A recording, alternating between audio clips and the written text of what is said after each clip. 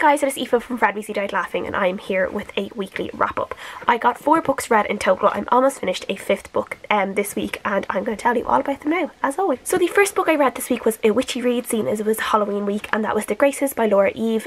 This is a YA kind of witch book based around a girl called River who moves into this town with her mum, and she immediately finds out that there is this kind of family, 3 of them being teenagers, in this town. They're known as the Graces, and everyone kind of seems to think that there's something kind of mysterious around this family. Everyone believes that they have kind of magical witchcraft powers, and River immediately becomes really enamoured by the 3 of them, and she decides that she's going to try and become their friend. And before too long, she does end up kind of being brought into the group, and we're kind of seeing how River she kind of feels like for the first time she can be herself around these 3 teenagers, but at the same time she's still very much on the outside, and we're just kind of seeing how things seem to be really good for a while, but they eventually start getting a little bit dark. So I did actually quite enjoy this. It is very much like a YA book. There is a lot of YA tropes in it, you know, it can be quite juvenile like for a time.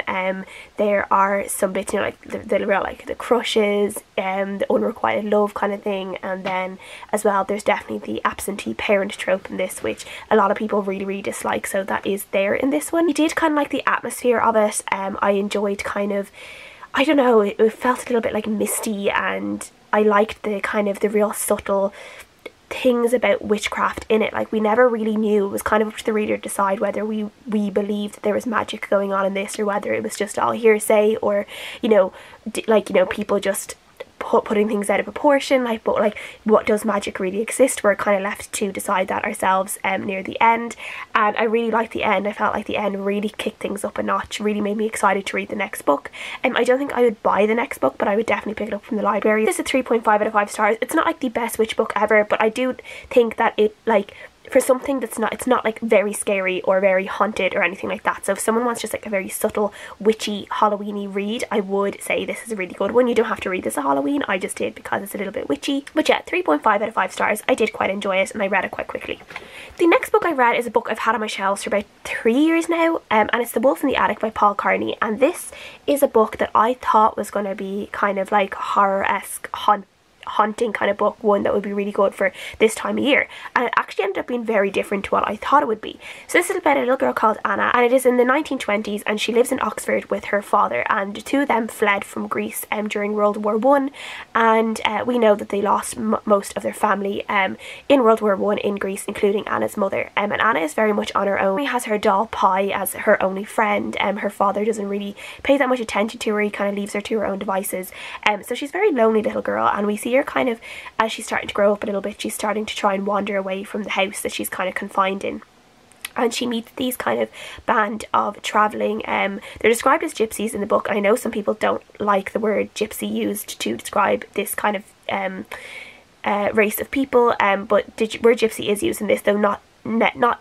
necessarily in a negative connotation, but she finds these band of people anyway, and they are kind of like Romany gypsies, but not really. There's kind of like more to them, kind of more secrets around them, and she becomes enamoured by these people, and eventually one ends up in her attic. So this is mostly historical fiction with a very slight touch of urban fantasy, and I did really like the writing in this. I thought the writing, like the style of writing, the descriptions, I really enjoyed, and I very much, like, you know, really like took them in. I like the fact there are actual cameos in this by J.R. Tolkien and C.S. Lewis, because they were both, I think, in Oxford around this time, and they actually show up and kind of become Anna's friends for a little while, and that was actually really nice. But you kind of don't really know it's them until you kind of maybe look at the back and you figure out that he has kind of put them in, and it's done in a very clever way. Like, they can just be, they're just like kind of maybe 2 nice friendly characters in it, but then once you realise who they are, it just kind of has a new element to the story, and it's just like a nice kind of side thing to the story. I definitely didn't really enjoy how this ended. It just ended on this note where I was a bit like, okay. and yeah, I couldn't really decide how I felt about it. I definitely liked the first half better than the second half. I will say as well that there is a point in this where Anna does get her period, and it is described, and so any kind of period rep is always good in these kind of books, especially to have a book written by a man about a young girl who's kind of coming into her womanhood. I really enjoyed kind of the conversation she had around the people who were helping her when this happened to her, and kind of the conversation about how, you know, her childhood is ending and her womanhood is beginning, and just this really kind of point in her life where things are changing. She's definitely not a child anymore, and I think anyone who's obviously had a period can relate to that. So yeah, I did really enjoy that conversation around it, and I enjoyed the fact that it was in it, and yeah, any kind of that kind of rep is always a plus for me. So I gave this a 3 out of 5 stars in the end. It wasn't one I absolutely loved, but it wasn't one I hated, and I'm glad I finally read it because it has been on my bookshelf for quite a while. The next book I finished was an audiobook I've been listening to for the past month, and that is Maestra by LS Hilton. And this is kind of like a crime thriller about a girl called Judith who works in this art gallery. I think she went to Oxford or somewhere, or some fancy university to study an art degree, and now she works in this very fancy art gallery in London. And she ends up getting fired because she finds out that there is kind of a scam going on in the art gallery, and she's also kind of working in this club that's kind of she's kind of like, not like an escort, but she's kind of like, you know, a companion for these men who go to this club, and she gets paid a lot of money for it, but she's not like a prostitute, like she's not having sex with them, she's just like talking to them. And so there's this kind of like seedier, sexier side to the story as well, and then there's like the art gallery side, which is like super posh and super rich and all this kind of thing. And basically after she gets fired, things kind of take a turn, and Judith ends up kind of running around Europe with a lot of money, and a lot of weird things happen, and she kind of gets this kind of bloodlust and starts killing people like left, right and centre, and it is just not very good. Like for an audiobook it was quite entertaining, but there's just something about this that was so tacky and so, like, I don't know, like it kind of came across as something that was trying to be super smart and super like indulgent, because you have all this art, like all this art talk, and this talk about all these artists and all these famous artists and all this money being splashed around, and like I don't care about art, I'm not interested in art like at all, so the art talk just went right over my head, and I don't know if the author was trying to be like, oh look, I know so much about art, or like, you know, because there's so much of it that's quite unnecessary, I think, in the story for just the average reader who has no interest in art. Then there's like all these sex scenes, and like not one sex scene was just like an average sex scene, it was all extremely explicit, like really, really pornographic in nature, and like when you're listening to that rather than reading, you're a little bit like going up the road and you're like, ooh, okay.